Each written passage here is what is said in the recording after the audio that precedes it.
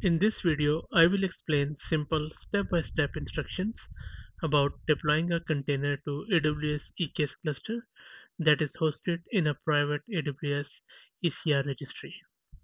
So let's get right into it.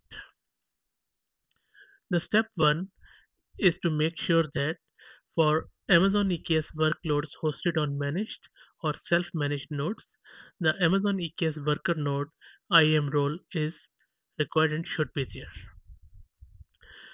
And that role name is node instance role. The Amazon EKS worker node IAM role must contain the IAM policy permissions for Amazon ECR, and that policy is shown on the screen. The same policy should be there for the AWS Fargate. For Amazon EKS workload hosted on AWS Fargate, you must use the Fargate pod execution role. And this role provides your pod permissions to pull images from private ECR repositories. Okay, so once the role is done, next step is to make sure that you have following CLI and utilities installed with updated version on your local laptop or client. So which include Helm CLI, AWS CLI, and kubectl.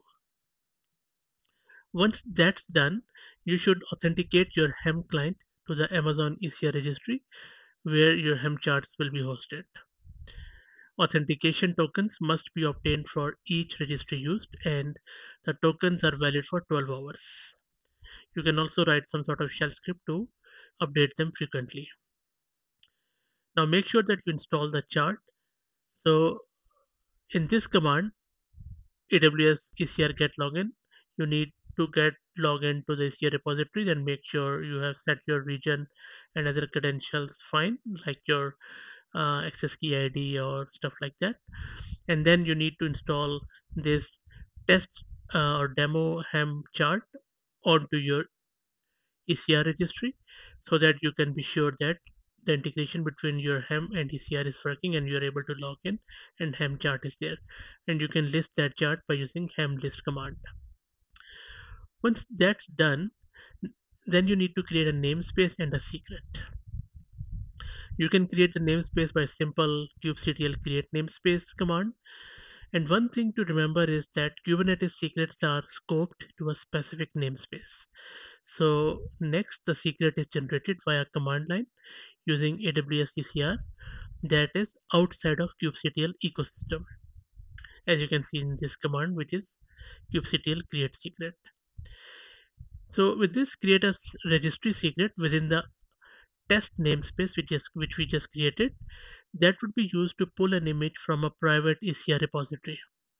This command would utilize AWS CLI, AWS ECR get login password, and then save the generated credentials in a special Docker registry secret type. So once that's done, this is the usual manifest file for a deployment where I'm just specifying what the deployment is, what are the labels and namespace it is using, and if you see, I'm using the same namespace test as I used in line number 14, which I used in the secret. Once that's done, in the spec section, I'm specifying how many replicas this deployment would have or pod this deployment would have, and then how it would match this label with the service or the pods. And then I'm also declaring those labels in the metadata. And once that's done, then we are giving the container information, which include the image which we stored in the ECR repository in the test step one. And you need to replace your AWS account ID plus your region, and make sure to set this image pull policy always in line number 30.